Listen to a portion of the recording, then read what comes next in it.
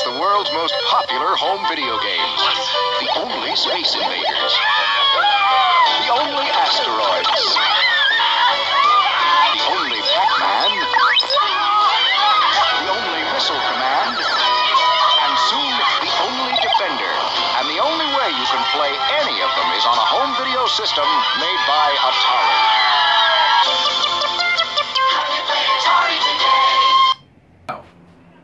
Jazzy Jeff here, as always, in the game room. How's everyone doing? So, I have been super busy working on multiple projects and filming multiple things and driving myself crazy.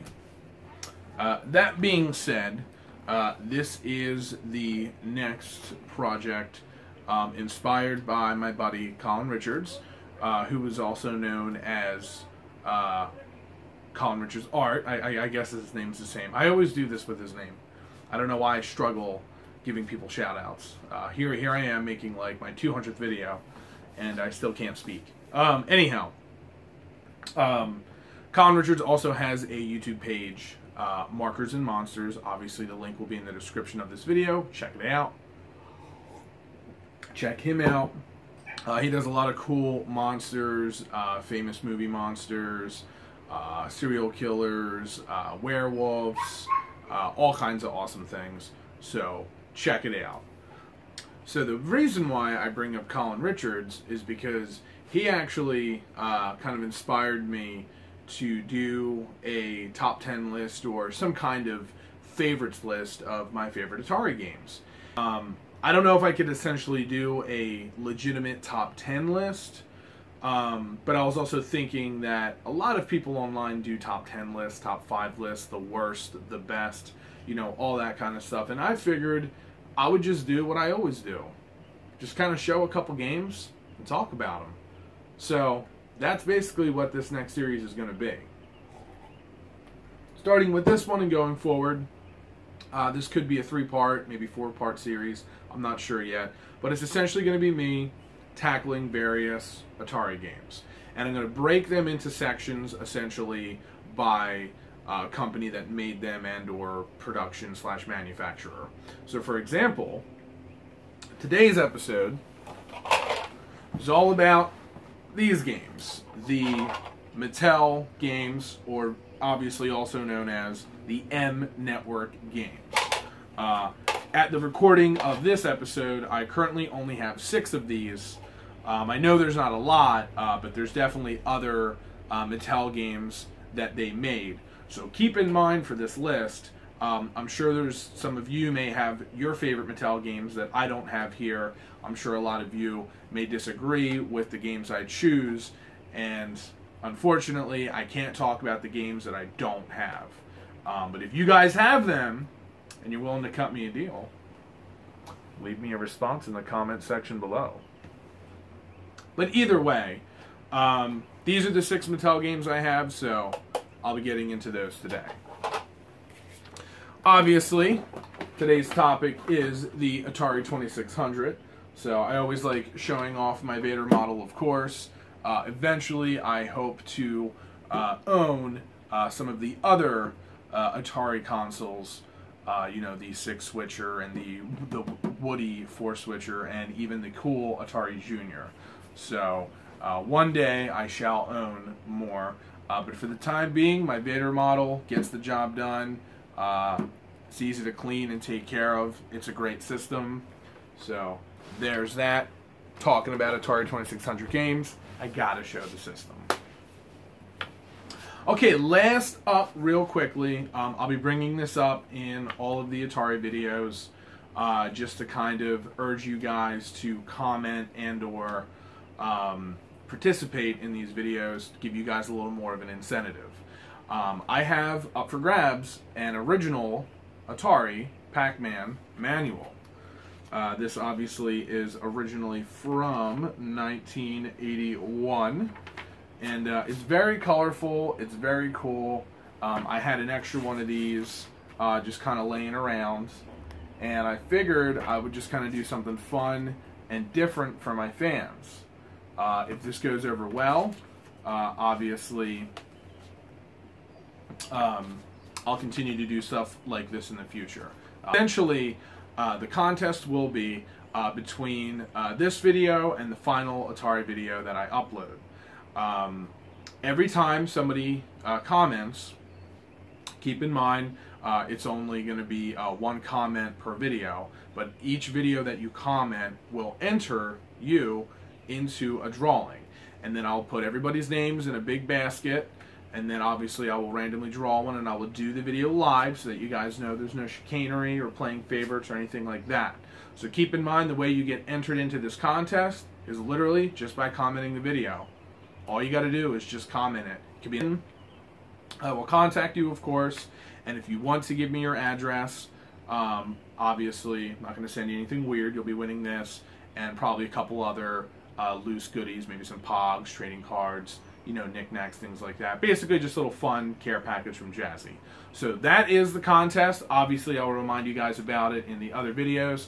Once again, all you got to do is just comment, and that's it, and then you enter the drawing. But like I said, I'm going to keep it to one comment per video. That way there's not somebody commenting like 20 times. So, alright? It's going to be so much of a review of every single game. I'm not going to go into detail on every single game. Obviously this video could get very, very long. So I'm going to kind of just bring up a few points about each game. If you guys want to discuss a particular game that I show a little more, obviously that's what the comment section is for, so feel free to leave comments or questions in regards to these games. And then at some point down the line, if I pick up more Mattel games, I may do another Mattel Atari 2600 video. So let's get this started. Alright, so first up, I figured I would start with the one game that I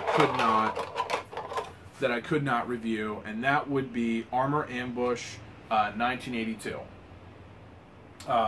This is actually a two-player only game, so I did not have a second person to play it with. However, it just doesn't really seem like a game that really interests me anyhow. It's essentially combat, however, with added terrain, added, I guess there's, for lack of a better word, there's blocks or blockage, things that could get in the way of your vehicle that you have to find a way to get around. So there's sort of like safe spots and buffer zones that you can hide your tank behind. And there is a little bit of recoil when you shoot your, you know, your grenade or whatever. When you shoot your bomb, the tank will move. Or missile, I guess it's a missile. When you shoot your missile, the tank will kind of move, or you know, your aim kind of diagonals a little bit, and it's kind of neat because it keeps you from being able to just point and shoot, because you have to shoot the other player 3 times in order to eliminate them. So there's a little bit more strategy involved, a little bit more gameplay involved. Overall, this is a great looking label and game, I will say. For a lot of the Atari games from the 80s and further back, it's hard to find them in good condition. A lot of times the glue either comes undone, or the labels got destroyed, or the glue is very oily and it soaks through and it makes the label look like shit. So this is pretty crazy how good a condition Armor Ambush is in. So that is Armor Ambush. Okay, up next, I'm just going to jump right into it. So, not the best looking label, unfortunately. Had to glue it back on there. While I was gluing it, it ripped. That would just be my luck. But Frogs and Flies, Mattel, of course, 1982. Amazing game, lots of fun. At some point down the line, I may show you guys some game footage of these games, but I figured with trying to show game footage and talking about it, once again the video could become very long, and I've been trying to just keep the video short and sweet. So, like I said, Frogs and Flies, if you haven't played this, it's a lot of fun, really cool game mechanics, great looking game for the Atari. It even has the end screen when you know the game's over, which is really awesome. and just overall, just a very well done game. So, Frogs and Flies, totally recommend it. Dark Cavern. This game and Adventures of Tron, I'm going to kind of bring them up together because both games are very, very similar. Dark Cavern reminds me a lot of Berserk, where you're running around a room shooting robots that can shoot back at you. Adventures of Tron is similar to this game in the sense that you're running around avoiding robots that could kill you. The big difference with the Adventures of Tron and Dark Cavern, or games like Berserk, would be the fact that you can shoot robots in this game and kill them, whereas in Adventures of Tron, you have to run and get away from them. You cannot let them touch you. But both are sort of platformers or side-scrollers to a certain extent. More so a, vertical platformer, not so much, horizontal side-to-side, where in these games you're kind of going up and down, left and right, but you're not moving across the screen like Mario or a game like that.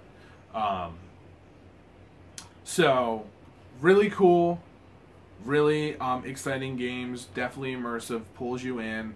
The Adventures of Tron I find a little bit more interesting because the levels really start to change and the environments change, as well as the guys that you battle. I definitely want to do a review of this game at some point. Dark Cavern does get a little old after a while because you don't go... You essentially, the level never changes. It's just kind of the same level again and again, and like robots just continuously come at you. So it can definitely get kind of repetitive and boring. But I recommend both games because both games I put in and I was kind of unsure at first. And then once you figure out how to play, I found myself just sitting there playing it and playing it and playing it, and it was hard to stop. So, two great picks. I'd say these are probably my two favorite Mattel Atari games for sure. Absolutely. And then, of course, Frogs and Flies, kind of being an honorable mention. This is another game that's more fun with two players. Obviously, there is the CPU levels, but I would probably aim for these ones over this, but still another really great game. Alright, and then finally, finishing up with the two space games. Next up, we have another awful label there. The color came right off of it when I was cleaning. Accidentally didn't realize there was some bleach in the cleaner that I had. So remember, kids, be very careful when dealing with bleach. Yeah, another M Network game, of course. This one, I give a lot of props to actually being what the game is called. There's a lot of Atari games that have some weird name like Pickle Blaster, and it's all about collecting sticks in the desert, and it's like, that's a weird name. Why would it be called Pickle Blaster? So either way, Astro Blast, you're actually blasting asteroids. The cool thing about this game is it does require you to pull out the ridiculous paddle controllers, which I find very comfortable to use. However, in this game, the paddle controllers are very responsive, and they move across the screen super fast, so you actually have to kind of slow yourself down. So if you're used to moving fast in some games, you will have to kind of adjust yourself a little bit. But once you adjust yourself, it is very comfortable. I love the paddle controllers. I think I've said this before. They fit in my hands really well. It just feels right. It just feels good. So anyway, that's Astro Blast. Kind of repetitive, kind of boring. It's up there with Dark Cavern. Doesn't really add a whole lot of new elements. You basically just have, I think, 6 lives, and then once you run out of lives, the game's over. There didn't appear to be any kind of boss battles or any kind of end levels. It was just kind of, you play it. I've played better space shooters. There's really no story involved. So if you come across this in the wild for really cheap, I'd say pick it up. But unless you're a diehard collector, I would totally skip this one. Alright, and then finally we have Space Attack, which I rank up there with Astro Blast. Just a very weird game. I still don't really know what I'm doing. I've looked up Let's Plays, I've looked up game footage, I've read the manual, and I just can't seem to wrap my head around what the hell Space Attack is really all about. Bad thing with Space Attack is kind of the same problem with a lot of space games. There's a ton of them on the Atari. However, not all of them are good. And with a library that extends so large in the shoot-'em-up space category, it's very easy for a game like this to get lost in the confusion, and it should stay lost, because I understand what they were going for. They were kind of going for a Top Gun style, you know, looking at the screen and flying type game, whereas most games are kind of like Gradius or, you know, Galaga or Galaxian, you know, or even Space Invaders, where you're just at the bottom shooting things. This game tried to go for something different, and I you know, I think it's cool that they tried, but they just didn't put enough work into the game mechanics and or game movements, and unfortunately the game ends up just being a mess of itself. The aim is fucking awful. The sounds in the game can get very annoying very quickly, and just the overall gameplay is just not... I just did not find it interesting, and I did not want to play this game. So I'd say Space Attack is probably the worst of the Mattel games, but Astro Blast is not far behind. Overall, from the research I've done on Mattel video games, and from watching other YouTubers who also played a lot of the Mattel Atari 2600 video games, there just seems to be this overall opinion that they all share, that for some reason the Mattel games, just the work and effort was just not put into them. The gameplay, the mechanics, the sprites, it just wasn't quite there. That's not to say that there's not good Mattel games, because obviously there is, but when looking at their entire library, a lot of reviewers seem to kind of agree that they're sort of the poor man's section of the Atari 2600. That's it for today's episode. Obviously, don't forget about the Pac-Man manual contest. This is Jazzy Jeff saying, if you didn't know about any of this, well, now you know. Thanks for watching, and see you guys for part 2. And you have to protect them from the bugs on the right side of the screen. Definitely makes for an interesting, different type of shooter. Lots of fun, very cool. Totally recommend it. In my top 5 for sure. Find and track down Spider Fighter if you are collecting Atari games. One last side note. Both the Pitfall games are made by Activision.